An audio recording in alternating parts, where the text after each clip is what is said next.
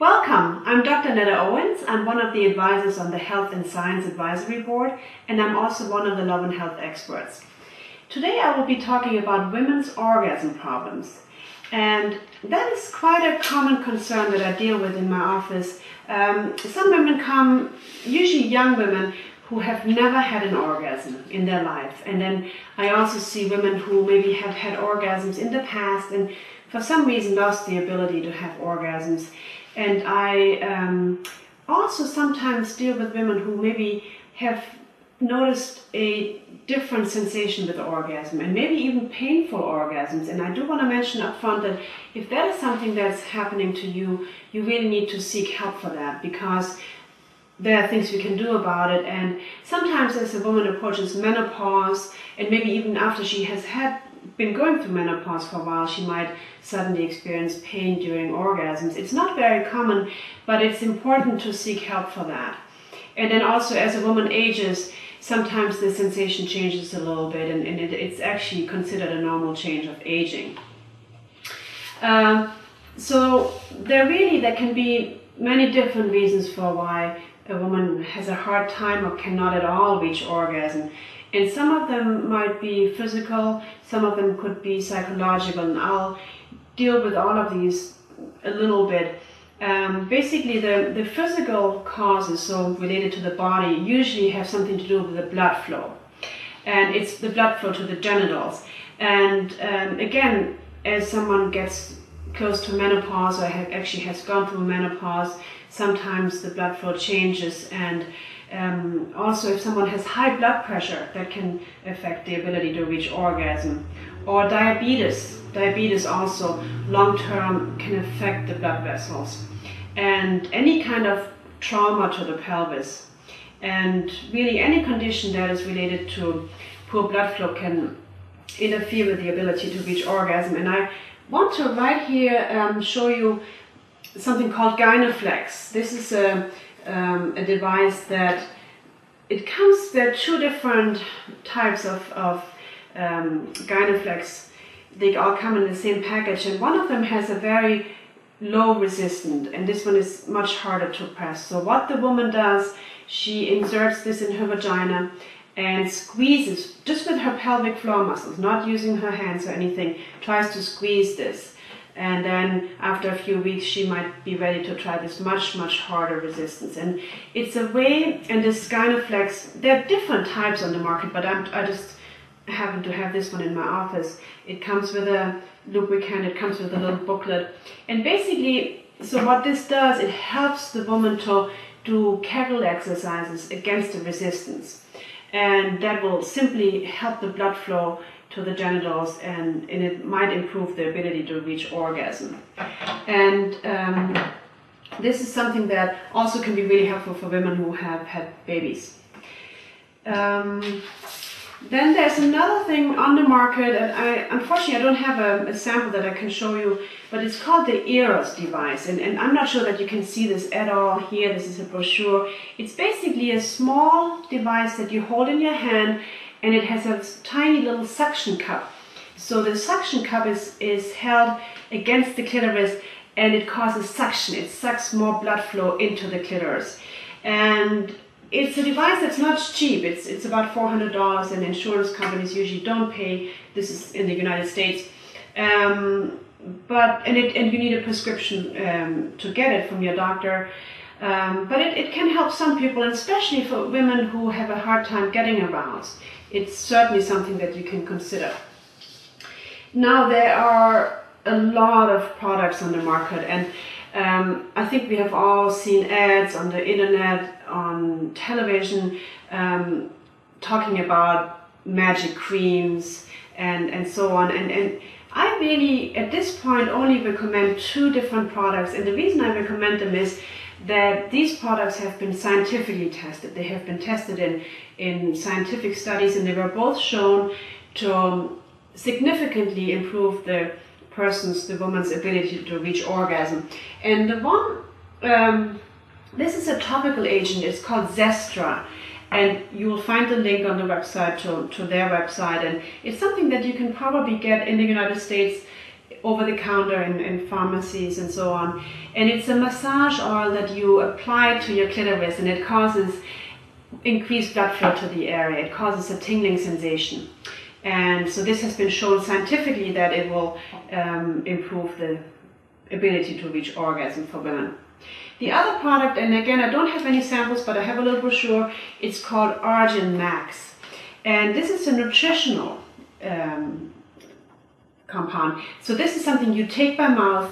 And again, the people who developed this tested it in a scientific study and showed that there was a significant improvement of sexual function overall, including the ability to reach orgasm. And that was after people had taken this drug, this pill, for 4 weeks.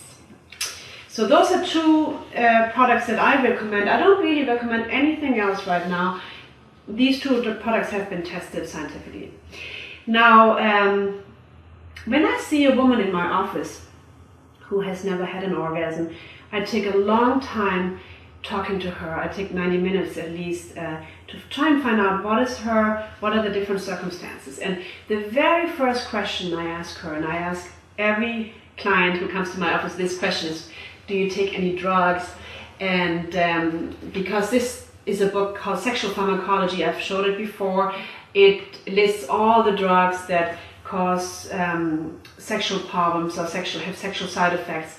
And it's very important to hear whether someone is taking medication, and especially with orgasm. If a woman, for instance, is taking antidepressants, the SSRIs are very likely to make it hard to reach orgasm for women and men. And then I also ask, have you ever had an orgasm? Some women don't really know what to expect from an orgasm. Some women actually think that they are going to see fireworks, and it's a huge experience. It's a full body experience. And I talk to them about what an orgasm feels like, and that even any tiny little twitch in your genital muscles, that's an orgasm. And it's okay to, orgasms are not always major. And so that's important to talk about what is an orgasm like.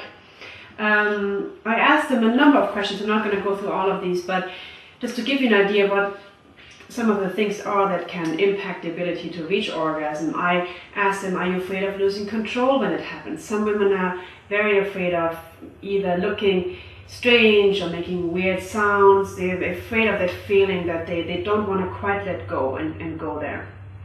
And I asked them, what do you think about? Do you think about the shopping list? Do you think about what kind of groceries you have to get? That's not good, of course. So you need to focus on the sensations. Try to get into the sensations that you're feeling, and don't let yourself distract from that. I asked them, this is very important, do you have desire for sex? If a woman doesn't really have any interest in sex, it can be really hard to get aroused and to the point that you can reach orgasm. I asked her, do you lubricate? Do you get wet?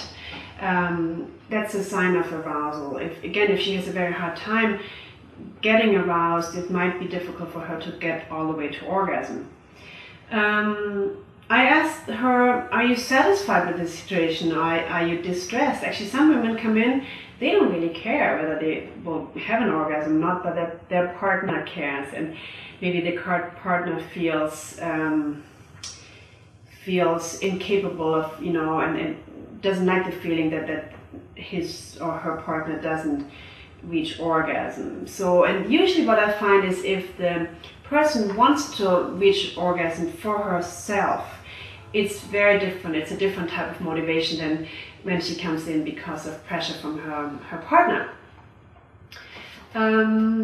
So I also ask, this is a question I ask in all kinds of situations, has any physical or emotional trauma happened to you?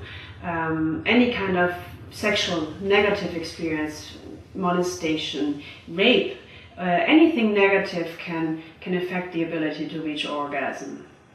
Another question is, do you feel attracted to your partner? If someone is not very attracted to their partner, it can be difficult to get aroused and get to orgasm. What about your own body image? If she feels very bad about her body, she can't really enjoy, she can't really relax, that can be another reason for why she can't reach orgasm.